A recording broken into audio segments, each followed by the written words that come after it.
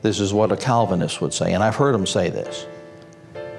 You can't tell a man, Christ died for your sins, because you don't know if he's one of the elect. Okay? And if he's not elect, Christ didn't die for his sins.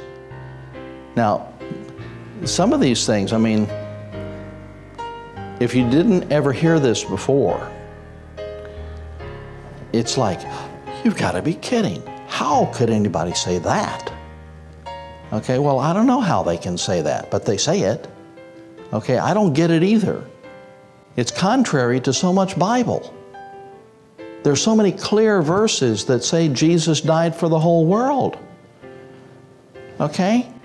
But they disagree.